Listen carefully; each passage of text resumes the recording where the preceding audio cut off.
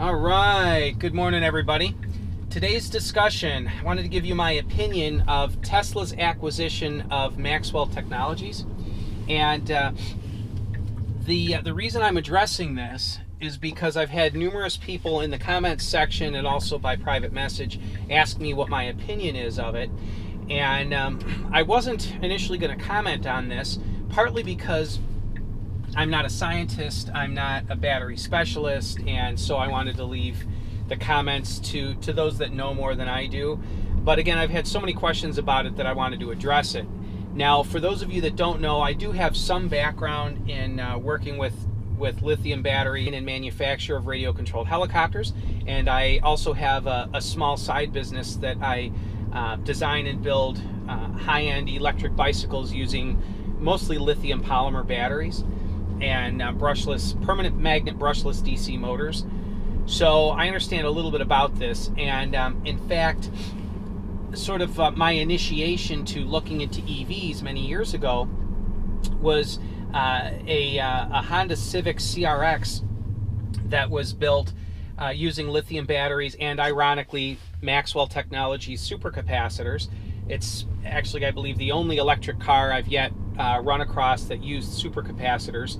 And that car was built by an individual that eventually started a business that I believe he calls the Metric Mind, where he deals with primarily very high-end EV conversions. I haven't researched him in the last few years to know if he's still around or not, but anyway, so the main questions that people have asked me regarding Tesla's acquisition of Maxwell Technologies is related not to their battery cells, but to their supercapacitors.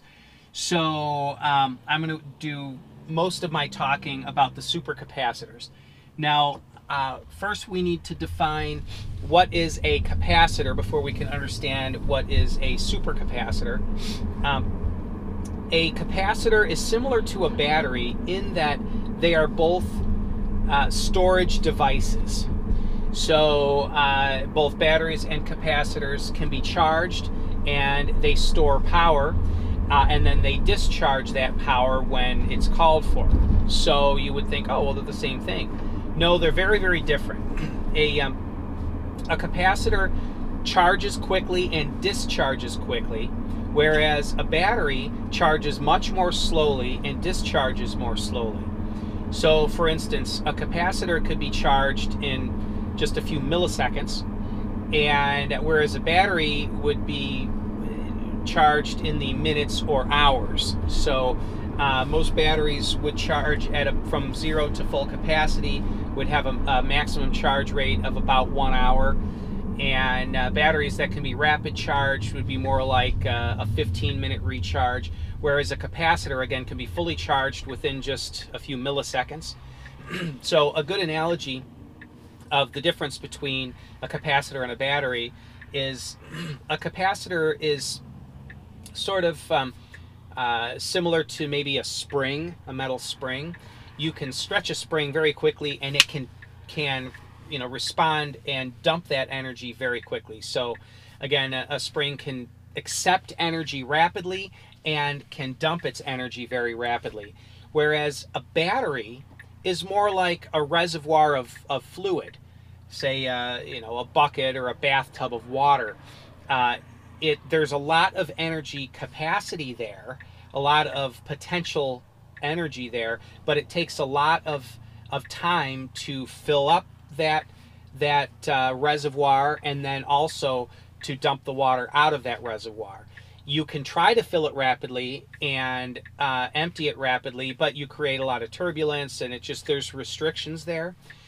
So again, that's, capacitors like a spring, a battery is more like a fluid reservoir.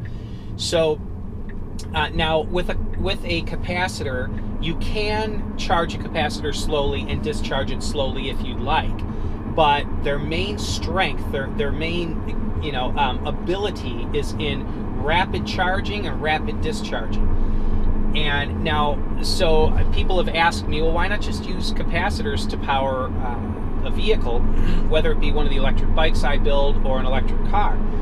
And the primary reason is because of energy density.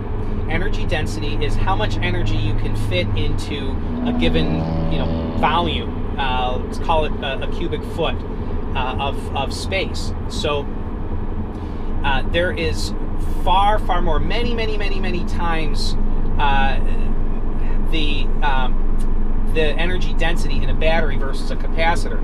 Now, supercapacitors, which is what Maxwell Technologies really became famous for, are exactly that. They are capacitors that are taken sort of to the extreme. The energy density of a supercapacitor is many times greater per its size, per cubic inch or cubic foot of space, than a standard capacitor. However, a supercapacitor is still much less energy dense than a lithium battery. Much less, many times less. So you really could not power a vehicle and have any kind of distance of travel using just a bank of supercapacitors. But they do serve a purpose in that, again, they discharge power at a very rapid rate. And so Zach and Jesse from Now You Know do a good video on this, and the illustration that they use, which I think is good, is the next-gen Tesla Roadster. And this is a point that I brought up in a previous video as well, that the next-gen Tesla Roadster has a roughly 200 kilowatt-hour battery. There's some disagreement, is it 200 or 250 kilowatt hours, but it's 200 or more kilowatt hours of energy.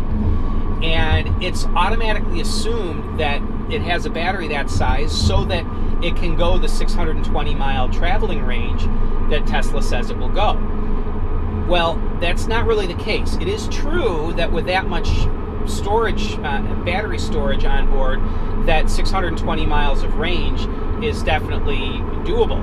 But it's not true that Tesla put a large battery in that car for a long range. No, they put a lot of battery in that car to get the discharge power needed to give it the roughly 1,500 horsepower required to push a car of that weight to 60 miles an hour in 1.9 seconds. So that much power requires a lot of battery. Now, batteries have what's called a C rating. C means capacity. So a 1C battery means that the battery can discharge at a rate to draw it from 100% state of charge to 0 in 1 hour. That is called 1C. So if you have a battery that is 10C, it will discharge its full capacity if asked to. It could discharge its full capacity in 1/10 of an hour, or 6 minutes. So if you have a 1 kilowatt hour battery that is 1C, that means it will discharge 1 kilowatt for 1 hour, hence the 1 kilowatt hour designation.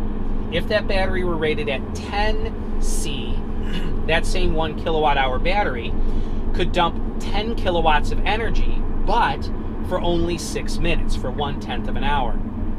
Now, armed with that information, Tesla batteries are happiest being drawn no more from their storage of 5C. So Tesla batteries want to discharge at no greater than a 5C rate. Well, so if you do the math, 1,500 horsepower at 5C rate, you're looking at a couple hundred kilowatt hour battery in order to give you the 1,500 horsepower required to accelerate the car in that 1,500 horsepower, 0 to 60 in 1.9 seconds. At 5C, you need roughly 200 kilowatt hours. Now, what would be great would be to have a bank of supercapacitors on board, and Zach and Jesse in their video mentioned that 1 kilowatt hour of supercapacitors should be enough to do this. And that is to have 1 kilowatt hour of battery, 1 kilowatt hour of supercapacitors on board wired parallel with the battery, so when you mash the accelerator, the supercapacitors can dump all of that current to accelerate the car very rapidly without having to discharge the battery so hard. So rather than needing a 200 kilowatt hour battery and a 600 plus mile range, You could use a 100 kilowatt hour battery that would still give you a very generous 300-mile driving range. You would save probably 1,000 pounds of weight, and you would have this bank of supercapacitors on board. And the way that would work is you would have this, let's just call it 1 kilowatt hour of supercapacitors on board wired in parallel with the battery. So you mash the accelerator, the supercapacitors dump their power within that couple seconds to accelerate the car. You let off the accelerator, and the main battery pack can recharge those supercapacitors, let's say over a 10-second span, which is 5C discharge capacity for the battery pack. So it'll discharge over a 10-second span into the supercapacitors to charge them back up. So you can accelerate for 2 seconds, let off for say 10 seconds, accelerate for 2 seconds, let off for 10 seconds, and the supercapacitors would see the peak of current and then the charge, peak of current and then the charge, whereas your normal battery, what's called the traction battery in the car, would see a continual discharge of roughly 5C to keep that bank of supercapacitors charged while you're accelerating and decelerating. So that would be the strength of supercapacitors. Now, supercapacitors do cost a bit. They take up space in the car, so maybe you would forego having a frunk in exchange for having a bank of supercapacitors in the nose of the car. But I do think that it would be a very good addition to the car. And even, here's another thing to throw out at you, voltage sag. So whenever you draw current from a battery, the voltage sags. So let's say you have a 400 volt battery and you draw a bunch of current, 1,000 amps or whatever from it. That 400 volt battery may sag down to 360 or 380 volts under load, and then when you stop loading it, it'll go back up to full voltage. So that sag is due to internal resistance in the battery. Now, if you supplement the battery with a bank of supercapacitors, now those supercapacitors can discharge with little or no voltage sag.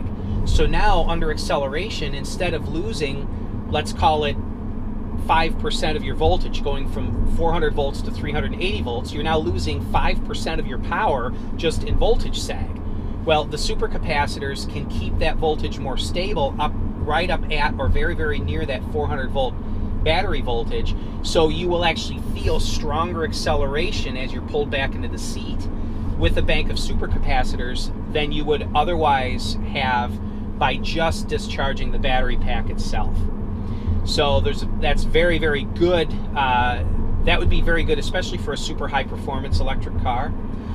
Now, the second thing that Maxwell Technologies brings to the table is a dry cell battery technology or battery chemistry. Right now, nearly all batteries that are out there are liquid or gel type batteries, which means that there is a fluid electrolyte between the cathode and the anode. And that fluid electrolyte is usually a fluid impregnated sponge or a membrane of some sort, but it is still a liquid. And the battery itself is more stable if you can use a solid electrolyte, and Maxwell Technologies does have solid electrolyte, dry electrolyte cells that don't use fluid. They are more energy dense and potentially more cost effective. So I believe that Tesla is, well, I believe Elon Musk early on had mentioned that he wants to corner the world's energy market. And that's where the real business is for Musk. He's pushing for the world's energy market. And so it really stands to reason that Tesla would purchase energy companies, especially if they have some sort of proprietary technology. So I believe it was wise for Tesla to acquire Maxwell Technologies because they have supercapacitors, which would be attractive in an electric vehicle application, not to replace batteries but to supplement them. And they've got dry battery cell technology. And not only is it dry cell, but here's the thing: if Tesla can manufacture their own batteries under their own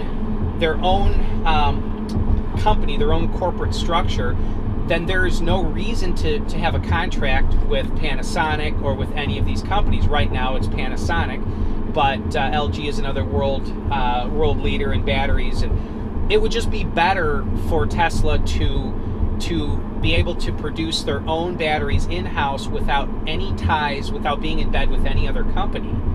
So I believe it was wise in that respect as well. And on top of that, Tesla has not jeopardized their cash position in this acquisition because it was a stock options deal, trading stock for stock. Now, I also need to be clear on this that that purchase has not gone through yet. So the boards of both companies still need to okay the purchase. But assuming it goes through, it's not going to affect Tesla's financial position, and it is all good as far as technology goes. It's all good news for Tesla as a company, for their products, and by extension for those of us that purchase products from Tesla. So anyway, that's my opinion. It's worth every penny you paid me for it. So, you know, let me know in the comments section. Am I off my rocker? Do I have a good point? What are your thoughts? So anyway, as always, give me a thumbs up, like and subscribe if you haven't done so already. And you guys have yourselves a great day. Take it easy now. Bye-bye.